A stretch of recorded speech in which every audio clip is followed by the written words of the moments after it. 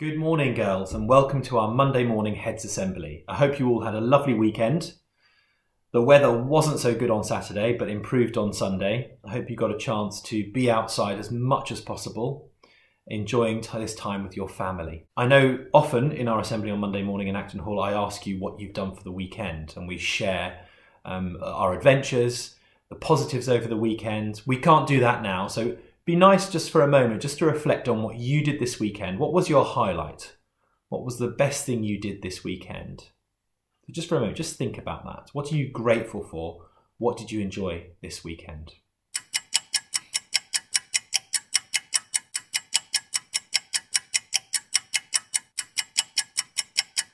What we'd normally do at the beginning of our assembly is we would light a candle and we'd think about the upcoming week.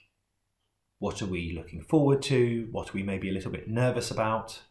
So just for a moment, just think about this upcoming week. Think about the lessons you've got coming up. Think about maybe new things. Maybe you're doing your first violin lesson over Zoom, for example. Or you've got your first French lesson on Teams. So what are you excited about? And what are you also a little bit nervous about or apprehensive, perhaps?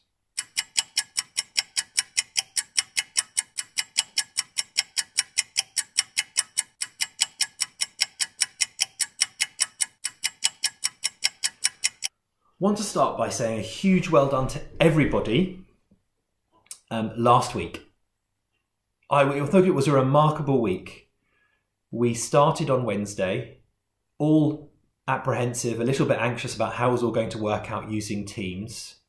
And I thought, and I hope you all agree with me, it was a fantastic success. From having never used Teams before the Easter break to now using it really, really effectively. And now I'm able, and some of you saw me because I dropped into your lessons, now I'm able to go into each class team group just to drop in, to say hello. I often did. And sometimes I was dropping in also just to see what was going on and get a feel for how the lessons were progressing. The teachers all met up on Teams on Friday evening, and Mr. Taylor really helpfully talked us through any technical problems we had. And it was the feeling amongst the teachers that we were really, really happy with how it had gone. It can be improved, we get that, and we're a community of learners. And you girls are also important in giving us tips and saying what would work better for you. So do that, do have that conversation with your teachers, particularly those girls in prep. But we feel it went fantastically. So thank you to the teachers. Thank you to, particularly thank you to Mr. Taylor and Mr. Severy for all the hard work they've been doing behind the scenes. And thank you to you girls for approaching it so positively and with great confidence, positivity and helping us through as well when things didn't quite go to plan, from reception right the way through to year 6. On a Monday morning assembly, I'd often do credits. So our Heads Award. We're going to start doing that next week. I thought it's good to settle in first, and then we're working out a way of doing that through Teams. At the moment, you get your house points through Teams. We've got, you'll see a house point tab on your class team section. So keep an eye on which house is winning in your class. I've already given some house points out. One of particular note last week was Anna Trapmore in year 6 sent through some of her coding that she'd done. She did a slow motion film behind the camera of her coding something, which then was sent to Miss Severy, which then came to me, and I was really, really impressed. So well done, Anna. So do keep sending stuff through, and we'll start credits next week. Our word of the week is confidence. Now, confidence is one of our high performance learning words, and it comes under, I should put this to you, which superhero character has confidence? Or represents confidence as one of the areas they represent. Remember, we've got Agile Amy, Empathetic Emma, and Hardworking Holly. So which one do you think? It's Empathetic Emma. Remember what Empathetic Emma looks like. Empathetic Emma is collaborative. Think about what that means. She likes working in a team. She's concerned for society. So she wants to look after people, make sure everybody's looked after, taken care of. And she's confident. But what does that mean? What does being confident mean? And how are we going to live out being confident? How are we going to be more like empathetic Emma this week in our learning? We chose empathetic Emma, we chose confidence because we're going to need, well, we've needed lots of it already last week in the first three days back, but we're going to need it this week again because we are, as I've said, we are learning in a completely different way. Well, we're not learning in a different way, but we're learning through a completely different method online. And we've needed confidence. So just think back to last week and think about moments where you found it difficult, where maybe you didn't have the confidence you would normally have in the classroom. How did you overcome that? Perhaps that was not wanting to be on the camera, not wanting to speak up if you had the answer when somebody else was speaking because it was difficult to get your voice heard. How did you overcome that?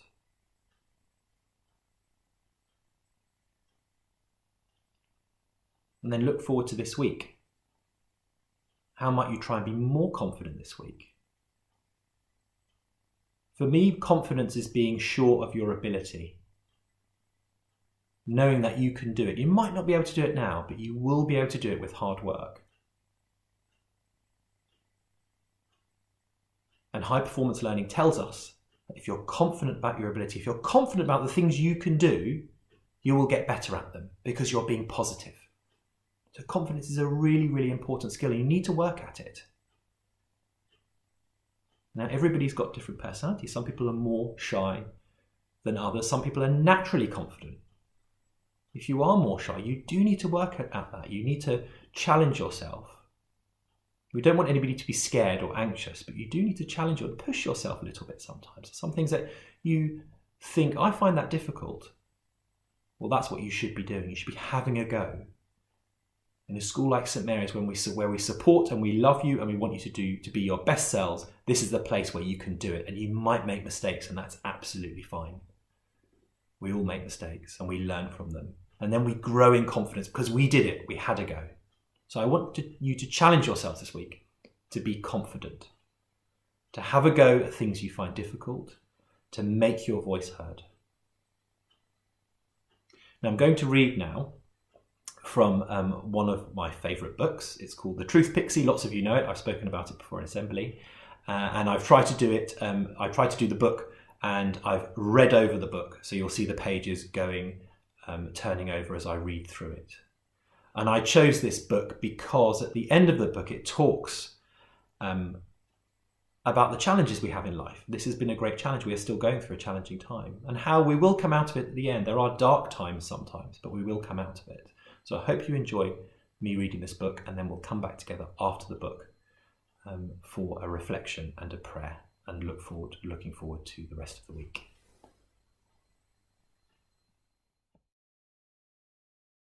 In a land 2,000 miles from here is a place where snow falls all the year. There you find trolls and goblins and elves and talking rabbits rather pleased with themselves. Good day to you. Other odd creatures live there as well, like this Truth Pixie, whose tale I shall tell. Truth Pixie's sad, and she's not like the others. She's not like her 19 sisters or 38 brothers. She's not like her brother Brian, who dances and sings.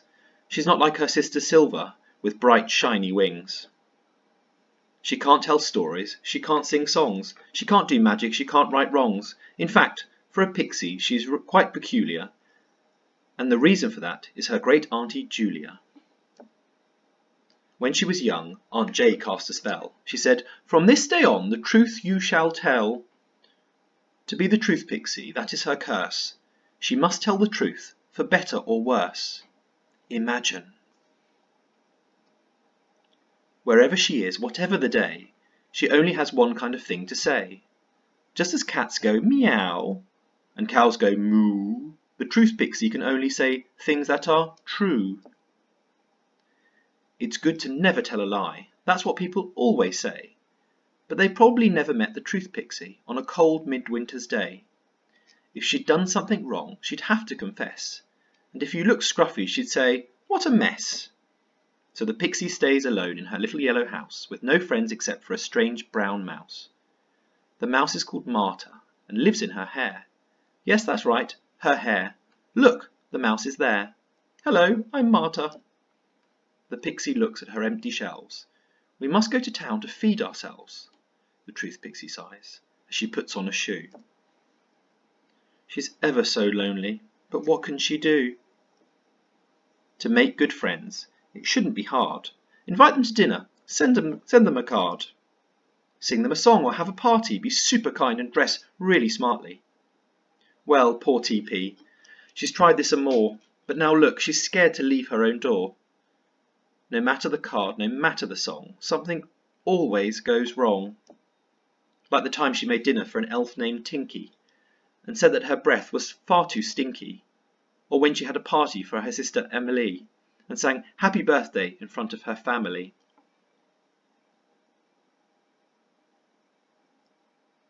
So her family get cross and never come back, and where there were friends, there is now a big lack. So the truth pixie decided, along with her mouse, to give up on friends and stay sad in her house. Truth shouldn't hurt people, truth shouldn't surprise, but oh Marta, it does. I wish I'd tell lies. When I go out, I hope to see absolutely no one except you and me. The truth pixie looks in the mirror and tells herself, don't cry, even as she wipes a lonely tear from her eye. And so she is off, walking fast into town, trying to look unfriendly and keep her head down. But oh no, what's this over here? An elf waving and grinning ear to ear. The truth pixie tries to hide inside a big bush and says to her mouse, please Marta, shush. But it's too late, she knows it's true, because the elf is saying, how do you do? Of course, most people would say, I'm fine, have a nice day, and then they'd happily be on their way. But the truth pixie just can't be polite. This pixie tells the truth, if it takes until night. So she breathes deep and closes her eyes. Well, I'm feeling dreadful, and that's no lie. And now that you ask, if you really must know, when I left the house I stubbed my big toe. But that's not the trouble, not really, no. The trouble is, these truths just won't let go.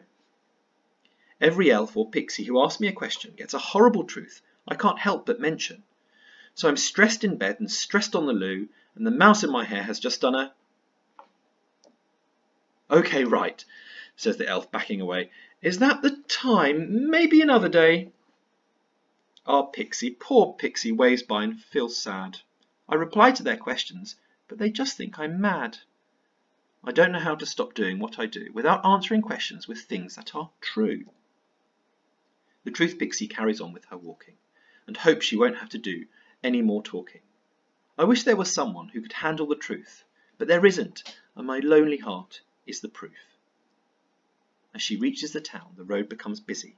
The truth pixie's fear of questions is making her dizzy. Do you like my hair? Another elf inquires. It looks like 1,000 ugly wires. What about my clothes? I got them from this great place. Well, to be fair, they're better than your face. The elf is angry and goes bright red. I hate you, pixie, I wish you were dead. Along comes a rabbit, fluffy and brown, wondering about the truth pixie's frown. Good day, pixie, what are you thinking? The truth pixie groans and speaks without blinking. I'm thinking rabbits, the oddest things ever, floppy-eared, who aren't very clever. I'm thinking I wish they didn't go shopping when they can't even walk and insist on hopping. And I keep on stepping and their gross round droppings. I'm sorry for the truth, but it's just not stopping. The truth pixie bites her own hands and runs down the street until she looks up and sees 2 massive feet. Too late, crash and bump, she bangs into her foot and a big warty lump. The foot is so huge and knobbly and wide the pixie feels fear all through her insides. I'm so sorry, I didn't see where I was going. But hey, look at that, I think it's stopped snowing. The truth pixie stares up and up to the sky. Her heart beats fast and there's no wondering why. The person she's met is no person at all, but a troll who's way over 30 feet tall. She knows of the troll. She's seen him before. He likes to start fights and is best to ignore. He picks up the pixie to take a close look. The truth pixie read about this in a book. She's pulled high up in the sky, trapped in his fist. Let me go to my house there through the mist. Oh, I bet you taste yum, the troll laughs. Your new house be soon in my big greedy tum. Wait, wait, Teepee squeaks. Don't be so hasty. I may look sweet, but I'm bony, not tasty. Grumbles the troll. Then please tell me, what can you do to stay out of my belly? The truth pixie gulps. The truth pixie is scared. The truth pixie knows, and the truth can't be shared. She tries to think as the troll's face comes near, but it's hard to think with a brain full of fear. Maybe, the troll says, you is not my food. Tell me a story, but make it good. Come on, speak up. What's the matter with you? The truth pixie sighs. It has to be true. He holds the poor creature and squeezes her tight. Oh, this is perfect. This be so right. You see, I scare every creature and every bird. So the truth be something I never have heard. But, says the pixie in a rather quick blurt, you should know that the truth can sometimes hurt. Well, listen now, pixie, and listen hard. Look at my arms and look at how I be scarred. I be tough as rock and strong as stone. I've no fear in my blood and none in my bone. I eat monsters for breakfast and beasts for my tea. There's nothing that scares me, don't you see? The truth won't hurt. I'm too tough for that. I'm no big soft fluffy scaredy cat. Cat, says the mouse in Truth Pixie's hair, and she looks for a cat, but no cat is there. The troll keeps talking, with breath that does stink. Tell me, Truth Pixie, what do you think? The Truth Pixie tries to hold her mouth closed. She covers her lips and breathes out of her nose. But the truth is so strong. The truth can't be planned, and so the truth comes fast, and down goes her hand. What do you think? I have nothing to say. Oh no, the words are on their way. I think you are lumpy and warty and stupid. I think you are smelly and ugly and putrid. I think you are dumb and not in a fun way. If you were a plane, you'd get stuck on the runway. I think your teeth are yellow and brown. I think you should be careful when you come to town. I think you too stompy and you make people shake. You're a giant, horrendous, walking earthquake.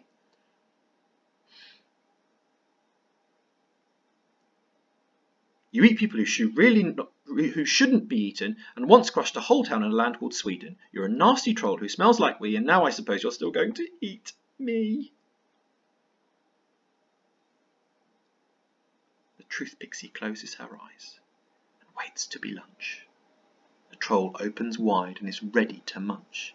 I be mad and I be cross, I need to show who be the boss.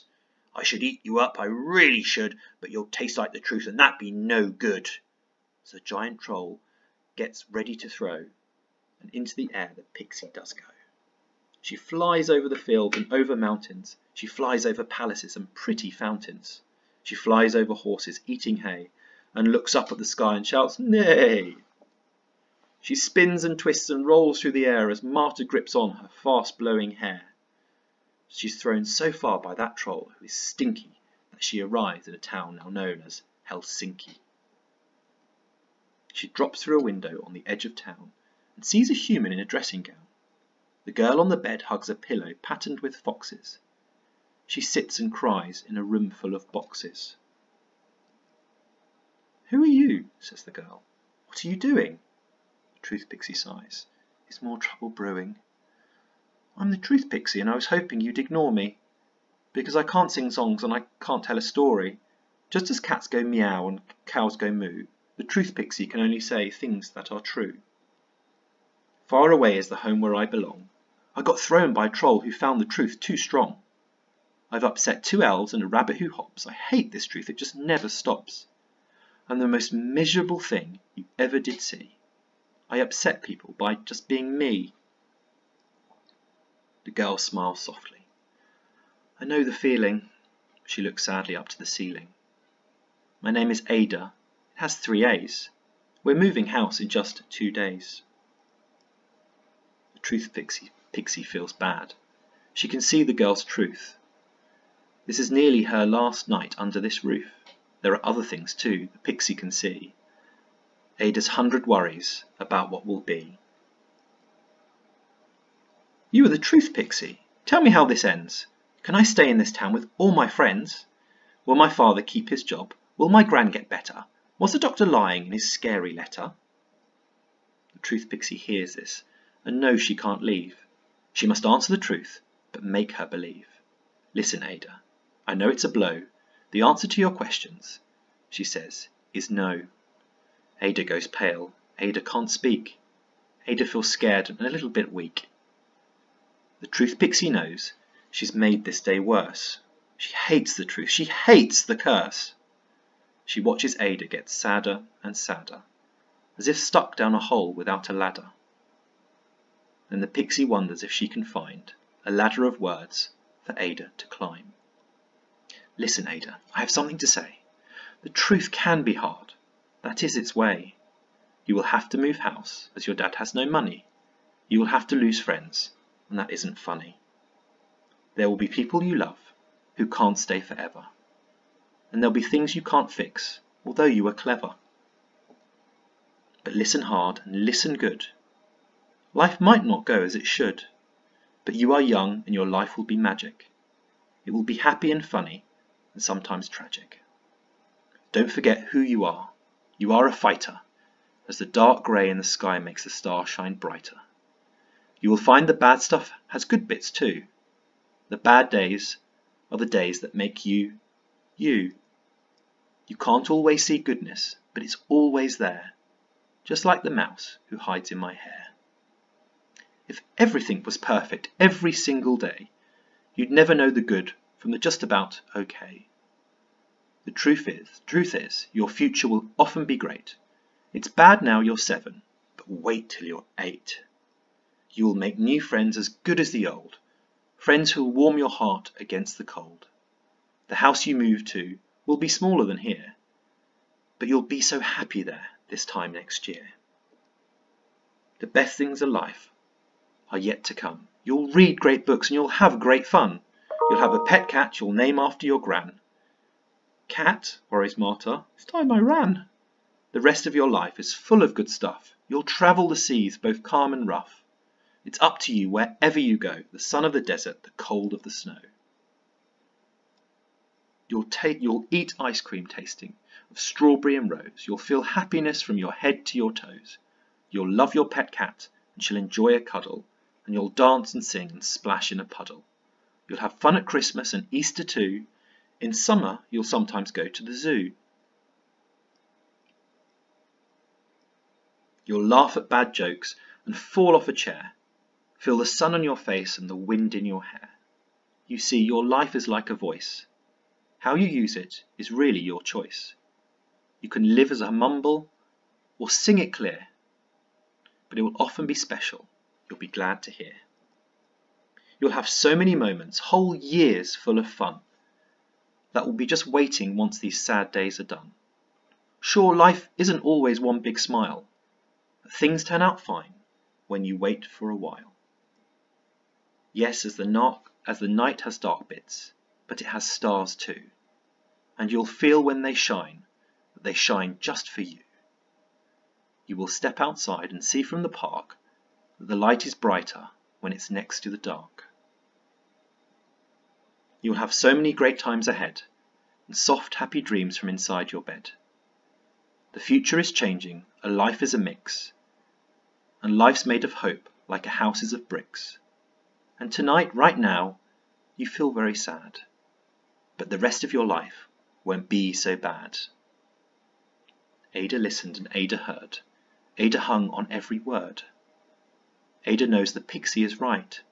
The present is dark, but the future is bright. Thank you, Truth Pixie. You have made things clear. I will cry today, but I won't cry all year. It's all a little bit weird and a little bit mad, but you'll never know happy unless you know sad. Truth Pixie starts to feel a bit pleased. Ada gives Marta some very fine cheese. The Pixie sighs, I guess I should go. The girl thinks hard and then says, no! The far north, says the Pixie, is where I belong. But even as she says it, she feels wrong. It feels wrong. Ada stands up and looks very serious. Listen, she says, it's not so mysterious. You've just said that life is what we choose. If you stay with me, you've nothing to lose. The Truth Pixie thinks. The Truth Pixie ponders. The Truth Pixie blinks. The Truth Pixie wonders. With you, are you sure? What about your dad? Dad talks about pixies when he thinks I'm sad. He won't mind, he likes my friends. Really? Says the Pixie, and her heart starts to mend. But what about Marta, when you get your new cat? Yes, we'll need to think about that. Maybe I'll get a dog instead. The future keeps changing, that's what you said. The Truth Pixie smiles from ear to ear. Her first actual smile in over a year. Thank you, Ada. Thanks for being you. Thanks for making me glad to be true. And Ada smiles back and looks out at the sky. The Pixie is proud that she never did lie. Ada's father walks in and sees the creature there, with its big bright eyes and a mouse in its hair. Then he sees something stranger that he couldn't replace. A smile on his daughter's once sad face. Oh, Pixie, he says, thank you a lot. Ada wanted a smile, and now that's what she's got. You must stay with us, if you've no better plan. Join us for supper. There's soup in the pan. Oh, thank you, says TP. You're so very kind. Can my mouse join us too, if you really don't mind? Ada laughs, and her father laughs too, and the Truth Pixie laughs, and the laugh feels new. The Pixie still lives there to this day. Her truth no longer needs to hide away. That's the power of a loving friend. And here's the part where we say, the end. I hope you enjoyed that, girls. It's such a wonderful book. I just want you to reflect on 2 pages of words and think about what's currently going on and think towards the future and how it will be. Things will get better. You'll laugh at bad jokes. You'll fall off a chair, feel the sun on your face and the wind in your hair. You see, your life is like a voice. How you use it is really your choice. You can live life as a mumble or sing it clear, but it will often be special. You'll be glad to hear. You'll love so many moments, whole years of fun, that will be just waiting once these sad days are done.